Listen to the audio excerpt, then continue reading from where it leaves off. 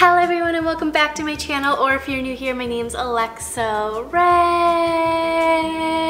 And welcome to my monthly wrap-up. It's one of my favorite types of videos to film on my channel alongside my monthly TBRs, which stay tuned for that. That usually comes right after my monthly wrap-ups. I cannot believe that it is already the end of July. I feel like summer is just flying by. If it could just slow down a little bit, if we could just take a moment to enjoy the summer, because I feel like it's going by really fast. You guys know I am on my summer reading kick. I have a ton of summer reads on my TBR list. So of course in today's video I'm going to be sharing with you all the books I read in the month of July. I love these types of videos because they're just really chill and laid back. We just talk about books and hang out a little bit. It's super fun, and yeah. With all that being said, let's jump in to my July wrap up. So the first book I read in the month of July is such a popular, hyped up book at the moment. It's Love in Other Words by Christina Lauren. I've also recently just found out that Christina Lauren isn't just one person, it's two people, and I've heard that they're like two best friends who co-write books together. I haven't verified it yet, I haven't looked into it myself, but a lot of people have told me this. I think that is the coolest thing ever. First of all, this book cover. Guys, come on, this book cover is absolutely beautiful. It's so cute. I've seen other versions of this book cover that's like yellow or orange, I think. This is me, okay? If I was a book cover, we have the coffee, we have the books, we have the little cabin. So Love in Other Words, this book I've seen literally everywhere recently, like all over BookTok and Instagram and even YouTube. So I decided to give it a try this month. It is considered a summer read because the main story takes place in the summer at a cabin. So I thought it was a very perfect read for the month of July. It was on my summer TBR. What a great way to start off the month with this book. This was nothing short of beautiful. I was not surprised at all. I just knew after reading the first chapter of this that it was gonna be amazing. I immediately was hooked. I couldn't put it down. It is so cute and beautiful. It's a friends to lovers trope as well as like a second chance trope. And to be completely honest, I have never been like too big on the friends to lovers trope. I don't know why. It's just not my favorite trope. I've always been really into enemies to lovers, fake dating, stuff like that. I just always found the friends to lovers trope to be super boring and bland. I guess like typical, because I feel like that's how a lot of people get into relationships, is being friends and then going to being lovers. So I was never really into it, and then this book happened to me. This tells the story of Macy and Elliot. Macy and Elliot basically grow up next door to each other. Only in the summer times their cabins are right next door to each other. They both quickly bond over the love of reading and books. Of course, immediately that sucked me in. We basically watched them grow up together, and of course they fall in love. It's a beautiful young love story. Something crazy happens.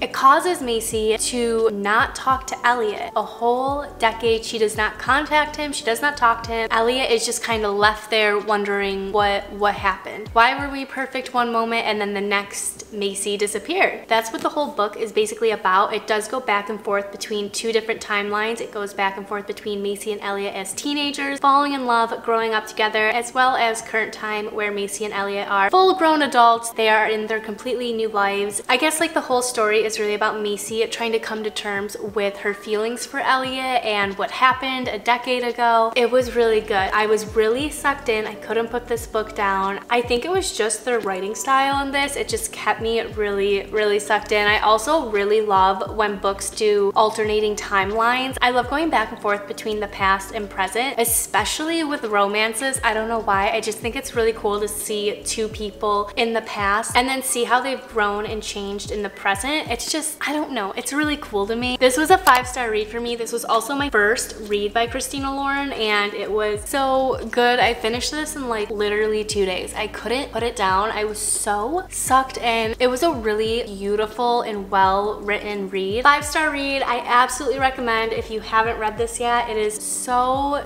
cute. I actually read The Unhoneymooners by Christina Lauren. This book is another super hyped up BookTok, Instagram, booktube book. I've seen it literally everywhere, and also the vibes, guys, are immaculate. Obviously, look at this cover. We're getting some tropical summery vibe. I just knew this would be the perfect summer read. and I was right. I was so right. First, I'm gonna start off by saying this is an enemies to lovers romance trope. That is my favorite romance trope to read. So obviously I love this book and I was immediately obsessed with it. This book literally checked everything off my list when it comes to the enemies to lovers trope. It was so freaking good. It was the perfect summery read. It literally takes place in Hawaii and I just feel like Hawaii is summer all the time. So this tells the story of Olive and Ethan. Olive's twin sister is getting married. Olive is her maid of honor, of course. Ethan is the brother and best man of the groom. Olive and Ethan, they don't like each other, okay? They don't get along. They cannot stand each other. Can't even be in the same room together. At the wedding reception, Amy has like this seafood buffet thing and it gets everybody, literally everybody sick except Olive and Ethan because they didn't eat any of it. So everyone at the wedding got terribly, deathly ill. They could not do anything. So Amy and her husband couldn't even go on their extravagant Hawaiian honeymoon. And unfortunately, the tickets were unrefundable. So Amy had offered her trip to Olive to go out and enjoy. Olive takes it with open arms, thinking she's gonna have the best 2 weeks of her life in Hawaii. But unfortunately for Olive, shortly before she leaves for her Hawaiian dream vacation, finds out that Ethan was also offered to go on the honeymoon by his brother, Amy's husband, and he happily accepted it as well. So we have two people who absolutely despise each other who now have to go and spend 2 weeks in this romantic getaway trip to Hawaii. We already know how this is gonna go. Because it was a honeymoon deluxe vacation package, it's non-refundable. Olive and Ethan have to pretend that they are newlyweds to get away with going on this extravagant trip to Hawaii. It's very interesting to say the least. You know, I feel like it's your typical enemies to lovers. They have to pull off this 2-week vacation, fake dating. We all know what happens after that, of course. I will say though, this had some really crazy plot twist in it. I thought the ending was absolutely wild. I did not see like half of this book even coming. And then there were just little things that kept coming out throughout the book and I was just like, what is going on? I really liked this book because there were so many surprises in it. It had me happy, it had me angry and frustrated. I just really loved it. I feel like I can't even say like anything bad about this. This was the perfect summer read. It was so sweet. Enemies to lovers, guys. You cannot go wrong with enemies to lovers. This was absolutely a 5-star read for me. I 100% recommend this. I would even say if you want to read both these books, I would start with this one. This one's definitely my favorite, but this one changed my mind about friends to lovers and I actually really enjoy the trope now because of this book. So I feel like that says a lot about this book as well. But 2 amazing Christina Lauren reads. Was literally blown away with this. If any of you have read these books, make sure to comment down below if you like them, if you dislike them, if you want to talk spoilers, make sure you put a little spoilers disclaimer so we don't ruin it for anyone else. These were just amazing. Next up we have It Happened One Summer by Tessa Bailey. This book, guys,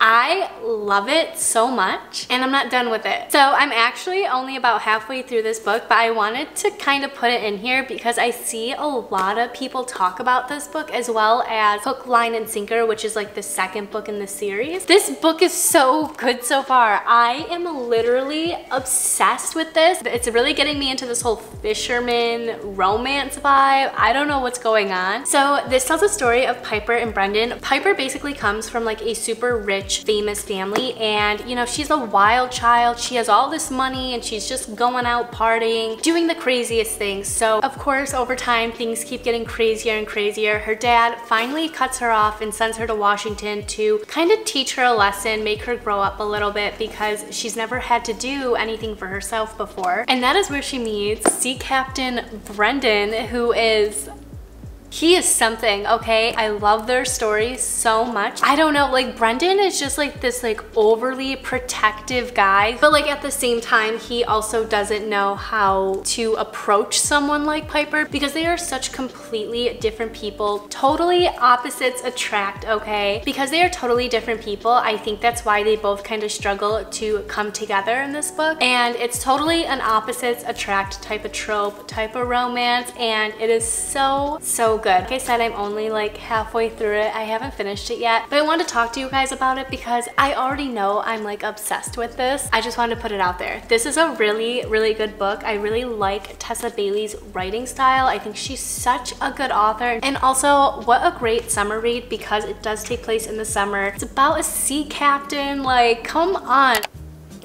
I read 2 books in the month of July.